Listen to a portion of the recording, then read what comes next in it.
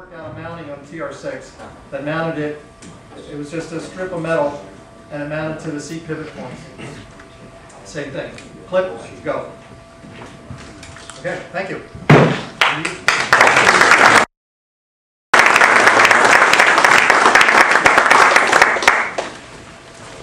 Well, I'm building performance parts upgrades for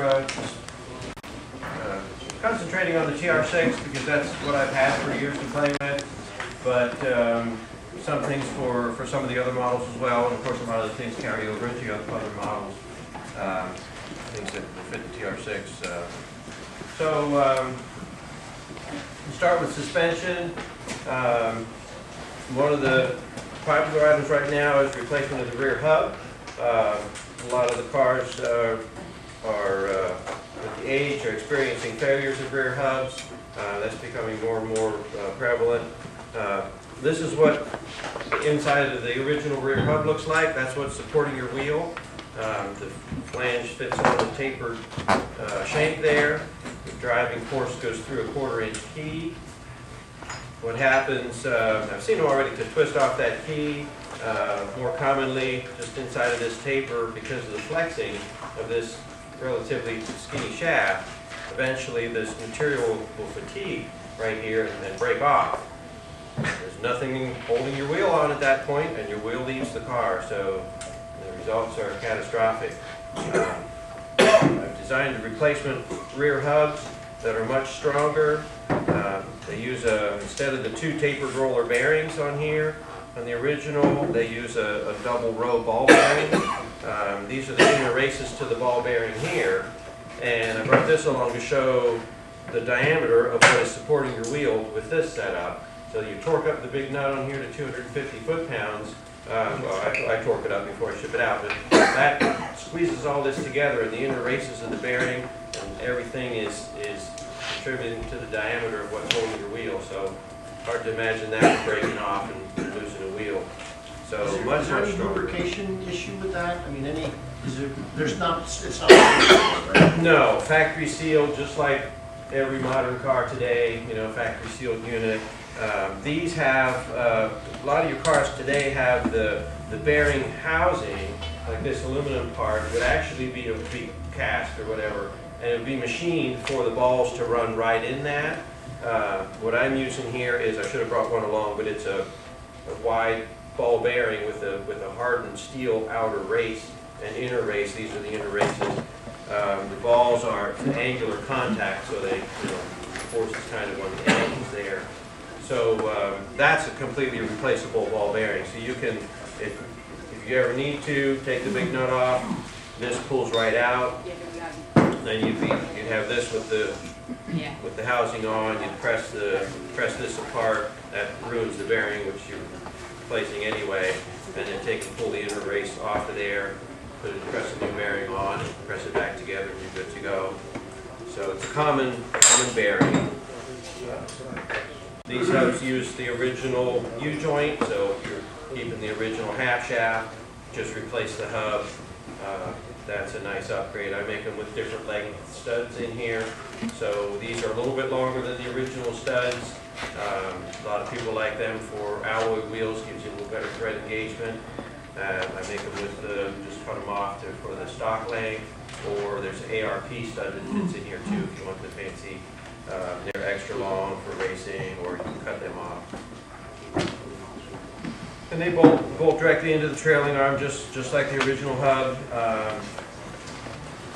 The studs that mount this in the trailing arm, maybe you've dealt with those already. It's a 5/16 stud, and it's fine threaded into the aluminum trailing arm.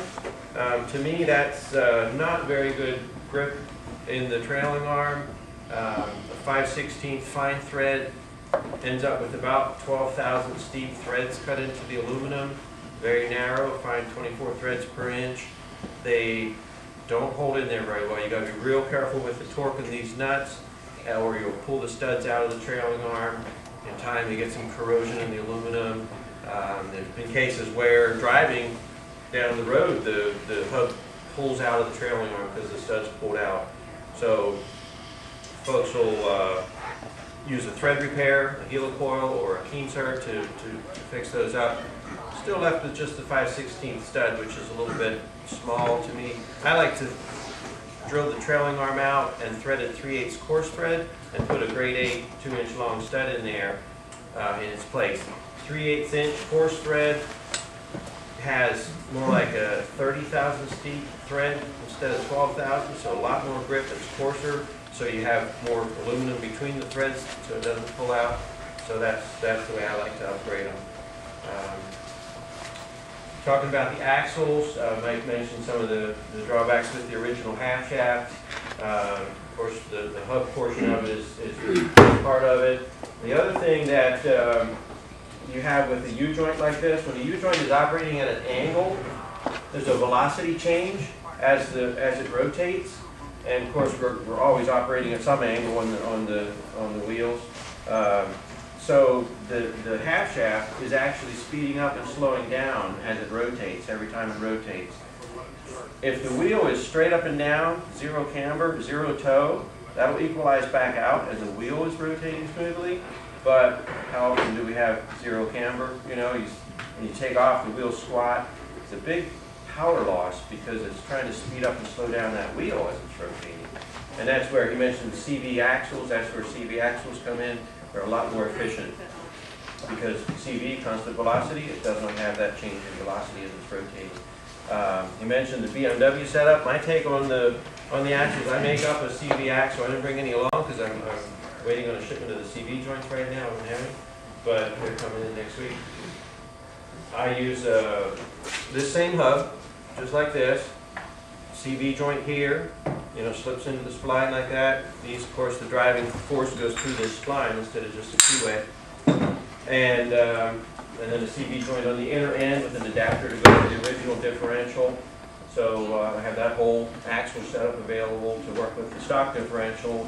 I also sell a Nissan differential from like an Infinity 245 or 300CX, depending what ratio you want, and mounting brackets to mount that differential into the TR6 or Stag or TVR. The GT6s have the Rotoflex. Now, the Rotoflex doesn't have the same problem as the Universal, right? Right. Rotoflex eliminates that problem. Yeah, they don't have the velocity change like that. They do use the U-joint at the So one end. they were the first ones to come up with it. Yeah, that's the velocity Rotoflex. Folks have asked if I've done a CV joint conversion for the GT6 to replace the Rotoflex. I have not, just because I haven't had a car to work with. Oh, they're not. Yeah, I've told a couple of people, if you can bring the car in, or at least the suspension components for me to work with, I'll try to engineer something. Richard, would that setup also work on TR250? Yes. 250, same rear end component. TR4A, IRS, same rear end component, all carries over. We have a TR250 over there in the paint area that has his rear setup with the disc brakes and all that. So if you wanted to take a look at it, it's over there. So. Yeah. Freeman. Suspension upgrades, you're talking about the bushings there. I make a Nylotron bushing. That's a step up from the polyurethane. Nylotron is a hard material. It's made to be a bearing material, so it's made for rubbing action like that. Very good wear characteristics. It will eliminate that rear end twitch thing he was talking about from the original rubber bushings in the trailing arm squishing. So that's, I also have them for the front end, complete front suspension kit with the Nylotron bushings. And Is there any lubrication you recommend? yes. Not real fussy about what kind of grease on these, and I do use a stainless steel sleeve, so you're not having to worry about rusting of the sleeve that's going through there and wiping out the bushings because the sleeve rusted. So I've asked the plastics company about grease for the Nylotron. They said it's not fussy about the kind of grease, so you can use a synthetic grease or, different kinds, whatever your favorite. So this is actually a grease that's on the wearing surface of the nylon? When you Not assemble something it, that's in the sleeve to prevent corrosion and rusting? No, it's just you grease it when you put it together, and I'm just saying because this sleeves are stainless steel, you don't have to worry about moisture getting in there and rusting them like. And still lubricating in the grease on top of that. Yes, you would, when you would press the bushings into the trailing arm, one from each side, grease them inside, don't grease in the trailing arm, the bushing's not gonna turn in the trailing arm. And then stick your sleeve through here, and then, grease the ends a little bit. It's really for assembly.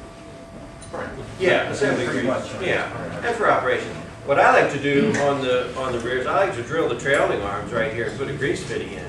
And the grease will be pumped right in between the bushings, and you can re-grease them.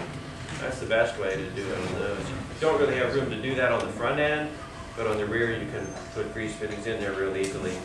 Richard, just a question. I missed the part, I think, about whether the grease goes on the outside of the bushing or the inside where the bolt goes. It goes on you do not need to grease in the trailing arm before you press the bushings in, because the bushings are not going to rotate in the trailing arm. Right. They're pressed in there and, stay. I thought maybe that was grease by help getting it in. Oh, no. You can tap them in there. They'll just tap in. It's not a, heavy press them in. To get the old ones out. The old ones, I would put a threaded rod through them and just tighten the nut up and pull them towards each other. One will pop out first, and then you put a big washer on that and tighten the nut on the other one and pull Took them a right out. section of exhaust pipe, pulled and did that. Okay. Put them right out into it. Yeah, different ways you Two can big do it. washers. Mhm.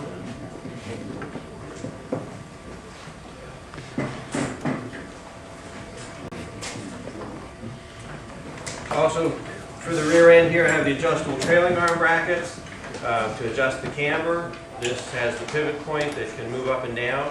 So it's one of my most popular items, and folks say every trailing arm car should have them, because put them in once and then you can adjust the camber. If you've changed ride height, camber changes, or even just trying to do an alignment, that's the way to be able to do that. So that's a good upgrade there. Front end, I have alloy front hubs as well. I didn't bring any of those along. But another upgrade is on the spindle. These are a heavy-duty spindle and spacer kit. This is the spacer that comes with the kit to go between the bearings. The original spindles on the front, of course this goes into the upright. The original spindles are a little thinner right in here. Of course where the bearings fit on it's the same, but here this one's a little bit beefier. This one has a bigger thread on it. The main idea of these is the original spindles flex. And in hard cornering, the flexing will cause the brake rotor to push the pads back. It's called brake knockback. So the next time you go for the brake pedal, it's going to go in further than normal and scare you because it, you wonder when it's going to catch. So this system virtually eliminates brake knockback because it's a beefier spindle, but also this setup, you put the bearings in, and instead of just tightening the nut enough to take up the, set your preload or clearance where you want it, these have shims that go in between here. And you actually tighten and torque up this nut. That's why there's a bigger thread on here, because you're going to be putting torque on here. And that makes the diameter now, the inner races here and this sleeve are contributing to the diameter so then you got that trying to flex instead of just the spindle. And that will virtually eliminate the brake knockback because this isn't flexing.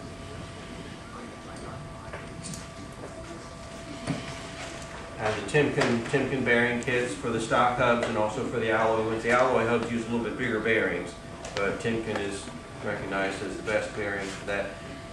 I include instead of the felt type seal that tends to want to leak, I have a regular rubber lip seal with an aluminum spacer to fit that in.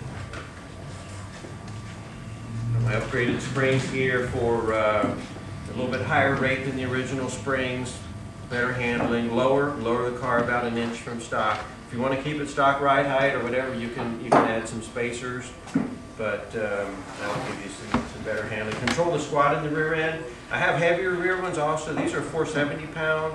I have 600 pound, mostly for racing, but you can use them for street too. It doesn't get that nasty as nasty stiff. It's especially if you have your engine built up for more torque.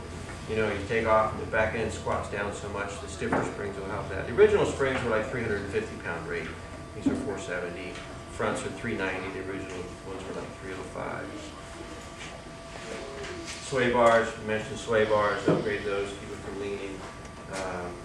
Different ones available there, just the cheap ADCOs with the rubber bushings, but these have, I use a Heim joint type ball joint for the links to the suspension, nylon bushings at the pivot points and aluminum mounting block. The front one bolts right on where the original bar and the TR6 bolted. TR250s, maybe 4s did not have the mounting points for those, but you can put the TR6 front plate in there and you can rear bar mounts to the bottom of the frame.